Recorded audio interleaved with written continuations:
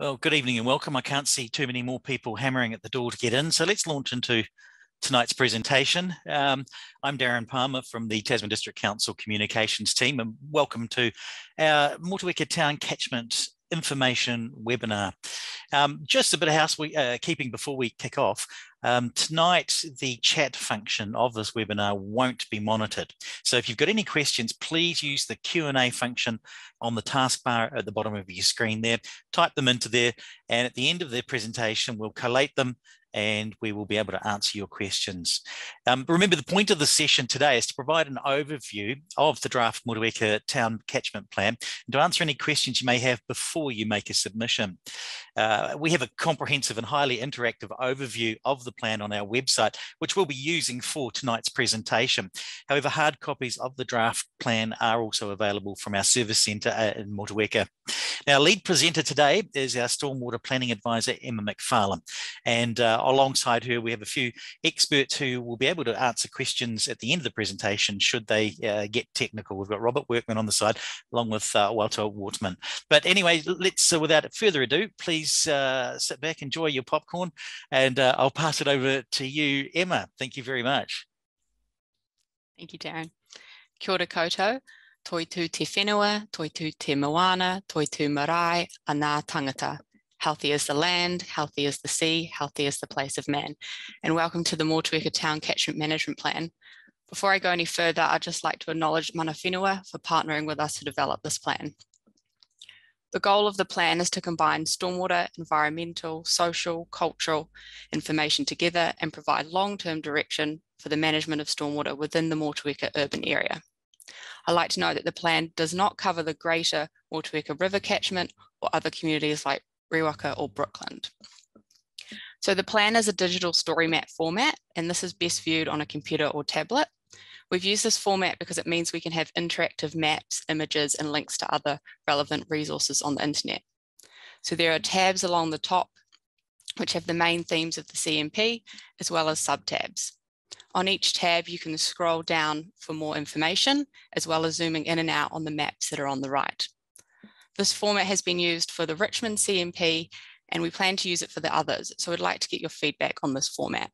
The Catchment Management Plan focuses on 5 long-term stormwater aspirations that were set as part of the Urban Stormwater Strategy. This was adopted by Council in 2019. For each of these aspirations, Council has determined a 10 and 30-year targets, and from these, a set of improvement actions to help us achieve these aspirations. Our progress will be tracked with a monitoring plan, and the CMP will be reviewed and adjusted in 6 years' time. So now I'll just briefly take you through the separate tabs that we have in the plan. So the first tab, Te Mana o Te Wai, explains the principles that we need to give effect to in accordance to the National Policy Statement for Freshwater Management. So there's a video here on the right that explains these principles quite well, and I encourage you all to take time to watch this video. So I won't go into further detail for this, but the next tab we've got is the catchment overview. And so this tab explains the Motueka catchment and its characteristics such as rainfall, soils, and groundwater. The urban area of Motueka is low-lying and on flat terrain with minimal gradient from west to east. On this map, you can clearly see that the hills in the background, the flat river and coastal plains and the swamplands that Motueka was developed on. So there's a lot more information on this tab that you can find as you scroll down with the maps loading on the right. There's also kind of sub-tabs at the top with the history, sub-catchments and stormwater assets.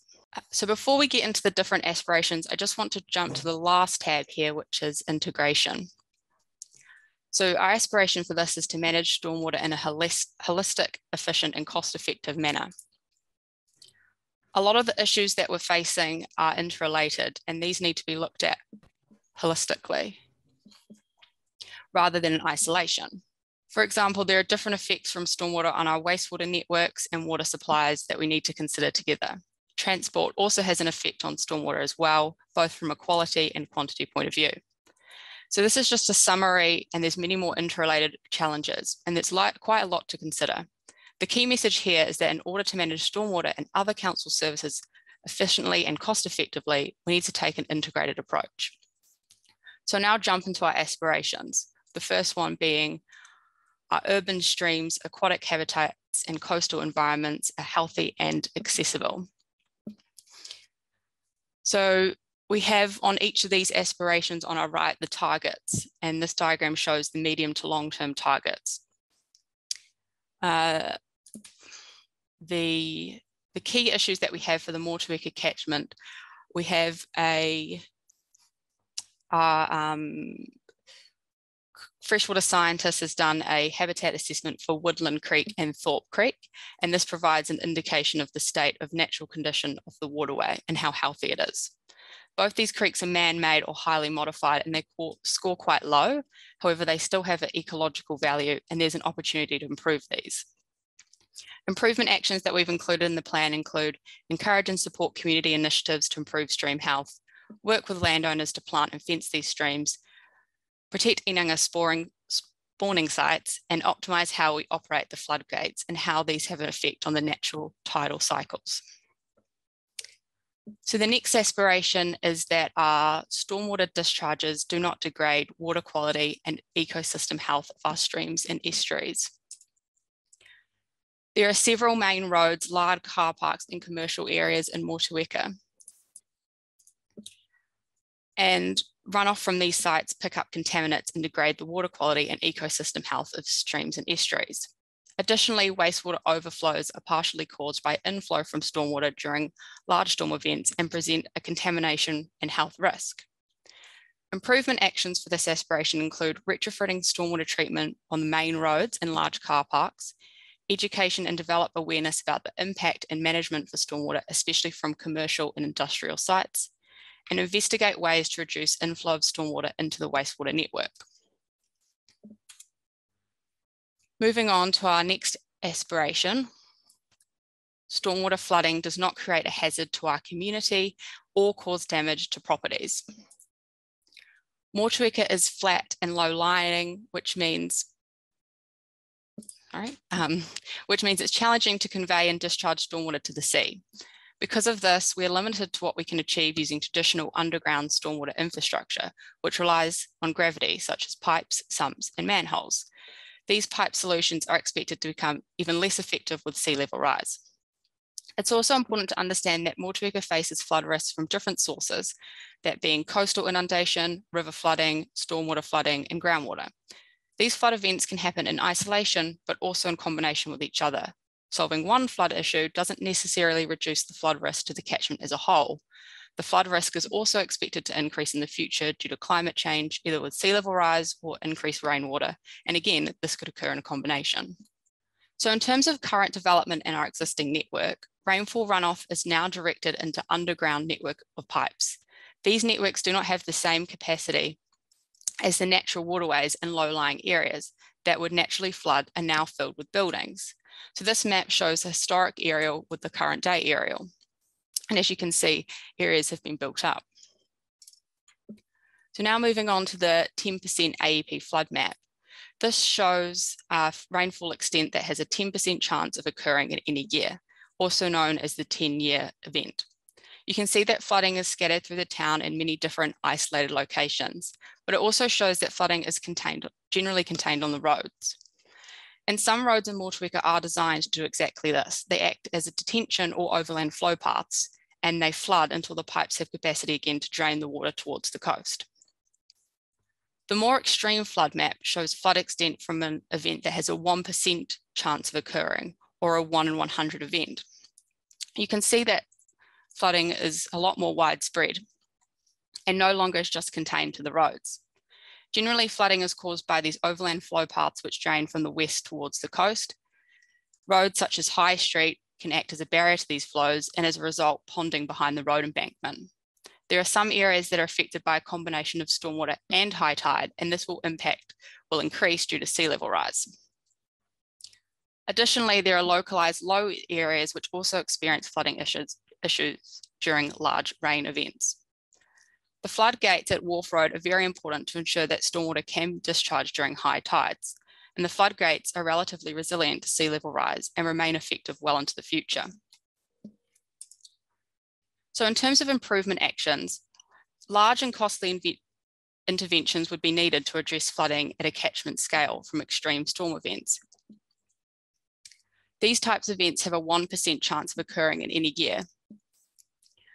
Required solutions are either technically difficult or impractical to implement in an existing urban environment. Based on the number of properties that would benefit, and the cost per property for these solutions comes out significantly higher than the average property value in Motueka, which makes these solutions not very cost effective. Furthermore, some of the investigated solutions are not future-proof, considering climate change, life cycle costs, and high risk of failure when needed. But it's not all bad news. Even though there may not be cost-effective and future-proof solutions to address flooding from extreme events, there are other interventions that will make a difference to the community during flooding from more frequent events. Improvements such as road sump upgrades, soak pits, and improvements to overland flow paths. Council will also further investigate opportunities for pipe upgrades to reduce nuisance flooding in combination with addressing wastewater overflows. And another really important action is to optimise how the floodgates operate. So moving on to our next aspiration, which is development, we enable water-sensitive growth for future generations. So we have a video from Niue loading here that explains the issues that may arise from development really well. It also talks about how this can be done in a better, more water-sensitive way. New development provides the opportunity to build a resilient and water-sensitive township that enhances the natural environment and reframes our stormwater key issues into one of opportunity. So in summary, I'd like to circle back to where we started and emphasise the need to look at all these issues in a holistic, cost-effective way. Council will always look to address multiple issues in combination where possible. So thank you for listening for that overview of the plan, and I'll pass it back to Darren to see if we've got any questions. Thanks very much, Emma. I lost control of my mouse for a minute there, and that was a bit of a problem. Yes, look, we have had one question, and I'm not sure who could face this. Maybe Walter can help us out with this. And the question is there any contact between the upper aquifer and stormwater soakage? What's known in that area? Yes, Darren. Yeah, I think I can answer that. Yes, there is contact between the upper aquifer and stormwater. So stormwater naturally infiltrates into the ground, so and feeds the aquifer, so to speak. So that's something that we need to consider also in terms of contamination risks. So there's another one of those interactions between stormwater and other water services, for example, water supply that a lot of people in Motueka get from the aquifer. Okay, thanks. There's another big question. Thanks, Gillian. Are there plans to incrementally move Motueka further inland? I mean, how far can we go up the valley to get away from the plains? I mean, is that a viable option? Yeah, look, really interesting question. Of course, there are no plans to move Motueka inland at the moment. What we need to do as a council is think about the effects of climate change and sea level rise and how we respond to that in the future. But it's a bit too far to say that we were able to move an entire town at this stage. Yeah, it's an extremely large ask. It's a big ask. Look, we haven't had any further questions, so I'll wrap things up a bit here. I'll just you guys, thanks very much, Emma and Walter, and on the side, Robert Workman, and I saw David Stevenson popping up there to assist with any questions should we have them. The key thing is for people attending tonight is to have your voice heard. Please make a submission. You make it online. It is available on our website, and have a look through the story map of it. It's a fascinating, integrated, and detailed presentation. You could spend a lot of time in there, and there's a lot of good information in it. Remembering the deadline for submissions is 4 o'clock on Friday, March 4th. So there's not a lot of time. You can make it online, as I said, or the traditional way of making your submissions on paper. Anyway, that's it from me, Darren Palmer from the Tasman District Council Communications Team, Emma McFarlane, Robert Workman, Walter Waltman, and David Stevenson. Thank you very much, and good evening.